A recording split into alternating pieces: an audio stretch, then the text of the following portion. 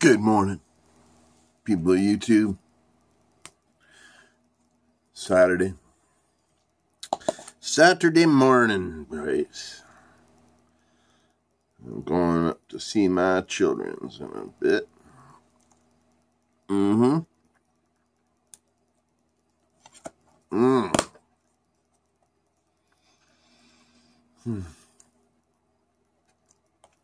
morning, Bobby.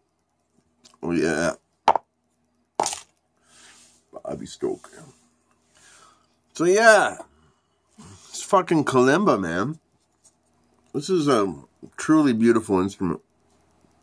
I only made that video late at night last night, but this is awesome. It's a coconut, fucking smooth down. I just can't get over the ornateness of it all, you know. Like it's just, it's beautiful. It's very simple, but it's really beautiful, you know. But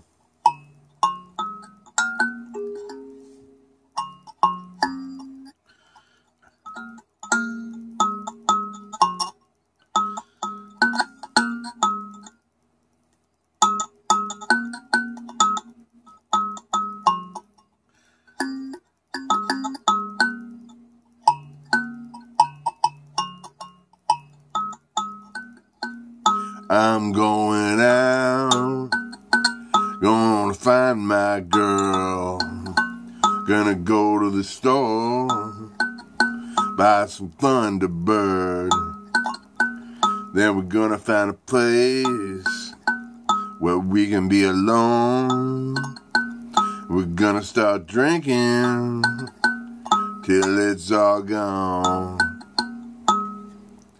Thunderbird ESQ, I love you more than I love you. Thunderbird ESQ, love you more than I love you.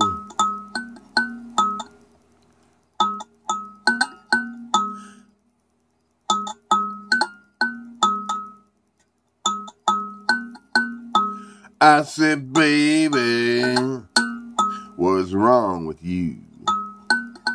You look like you drank too much ESQ. Well, I looked you home, I left you lying by the door. I got back in my car, and I drank some more. Thunderbird ESQ, I love you more than I love you. Thunderbird ESQ, love you more than I love you.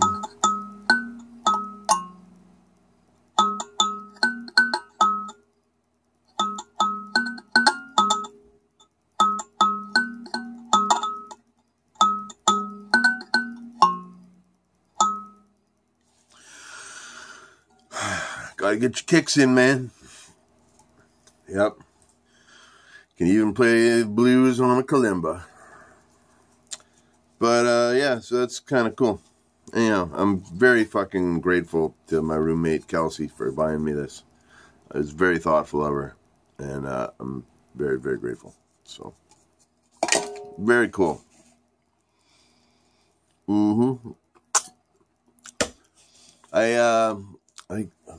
You can't really see. You can kind of see behind me here. I dug up, I found a bunch of my old art yesterday.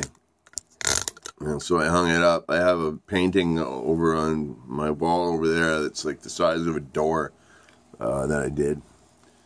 I believe it's a little known fact these days that back in the 90s, I actually had quite a lucrative, I did quite well as a painter, for a guy who knows nothing about art and knows nothing about painting, just likes making a mess on canvas. Because that's all it is to me, is throwing paint around on a canvas, you know. But I used to sell my paintings. I used to sell them for fucking, I think the most I ever got for a painting was $500. And, but yeah, I sold a few paintings for pretty good money, you know, anywhere between $50 and $500, I guess. Usually somewhere in the middle of there, you know, but yeah, I used to do quite well as a painter. And, the way I always painted was I would paint on raw canvas, like not primed, just raw canvas. And, I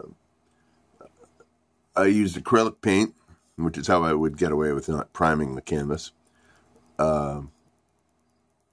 And yeah, I would just, my favorite way to paint was really large pieces of canvas, like 4x7 or 4x8 or whatever, big pieces of canvas. I just used to go buy a few yards of it kind of thing, and that was my chunk of canvas for a painting. And, yeah, and, fucking, it was great fun, man, until, you know, now I don't do it because I just, plain and simple, can't afford art supplies, you know. I can't afford canvas. I can't afford all that paint. It's expensive stuff, you know, and, brushes, you know, and, I don't really have the room to do it. Like, I guess I could make room in here, but this is a good music studio, but not a good painting studio. Mm-hmm. But, what was I going to say on that? Here's a little painting I did. I did this one, I don't know when I did it. Probably 1994, I'd say. Yeah, it was just a little painting. This is kind of like a good idea of what my larger paintings look like on a small scale. You know, there's no real, I'm not a painter. Like, I don't know anything about fucking art, right? I failed my art class in high school. I remember my grade 10 art teacher, which is the last year I took art in high school. I got a 33 out of 100 in the course that year. And my teacher, took me aside to tell me of my I think I had the worst mark in the class. And, but my teacher took me aside and she said, Patrick, I want you to know that one day you're going to be a great artist, but I gotta fail you. Cause you know, I could never color in the lines kind of thing. You know, my favorite painters, like when it comes down to art, like I know a little bit about art, and I've been to a lot of art galleries. I've been to the Van Gogh Museum. I've been to the Louvre. I can't even remember. My ex-wife and I toured Europe and went to a bunch of art galleries over in Europe. And the National Art Gallery in Canada in Ottawa is actually my favorite gallery I've ever been to, though. Simply because they have one room that's dedicated to abstract expressionism, which is my absolute favorite style of painting. Big color fields, you know, painters like my favorite painter of all time is Mark Rothko. I love Mark Rothko. If you Google him up, get some images, see what he's all about. Yeah, Mark Rothko is definitely my favorite painter ever. And I like Francis Bacon a lot. He's different. I don't think he's see, that's the thing. I don't, okay. My favorite painting of all time, caused a huge controversy in Canada when the National Gallery purchased it for, I think it was $3 million. It's an enormous painting, that's seriously like this, you know, like here's a person, here's the painting kind of thing, right? called Voice of Fire. And all it is one blue stripe, a red stripe down the middle, and another blue stripe, all equally. It's just like 3 very linear, long colors, you know, red, blue, or blue, red, blue, you know. It's very simple. It's like one of those paintings you think, my fucking son could have done that in 5 minutes. But then when you see it, it fucking, I was shook. I actually, it made my heart fucking pound when I saw it. I thought it was so amazing, you know. So yeah, that's the kind of art I like. Stuff like Barnett Newman, Mark Rothko, Jackson Pollock.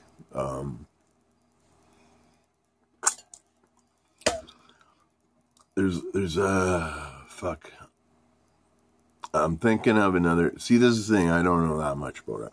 I mean, that's gonna abstract expressionism is my favorite genre of art. I'm also a big fan of all those like there was one room in their National Art Gallery. It's nothing but paintings that are just solid black canvases, but each one's a little different, you know. And I really dig that, you know. I really like that perspective. I don't think art has to be like a finely drawn picture of a person, or, you know, in photographic detail. That's what I like about painting as opposed to photographs. Is if you want a photograph, take a photograph. If you want a painting, let your emotions out, you know, and do it how you're going to do it. Like anything, like I always say with any kind of art, do it how you're going to do it. Speak in your own voice and do the best with what you got, you know. Hillary sent me some oil pastels to get me back on my art game, and I'm going to get on that. I got to get something good to draw on. So that's what's, I need something good to draw on. But, yeah, I used to get my canvases. Like, a good way of getting canvases, pretty large canvases, but not huge, was getting old newspaper bags from the Peterborough Examiner, like old canvas paper delivery bags, and just fucking rip them apart with a seam stripper. Got a big-ass piece of canvas. It says Peterborough Examiner on one side, but it's good, thick, heavy canvas, you know what I mean? So that's a good way to find canvas, is paper delivery bags. Little tip from the meth end of town. All right. Well, this video has gone on a lot longer than I expected it would. So I hope you all have a good weekend. I'll probably be back later. I'm kind of around this weekend, but I'm going to see my kids today. But I'm kind of around this weekend. So anyway, nobody's watching these videos anyway, but maybe somebody will. So if you do, thanks for watching. Thanks for supporting the channel. Have a fucking awesome day. Be well. Stay free. And I will see you next time in the meth end of town.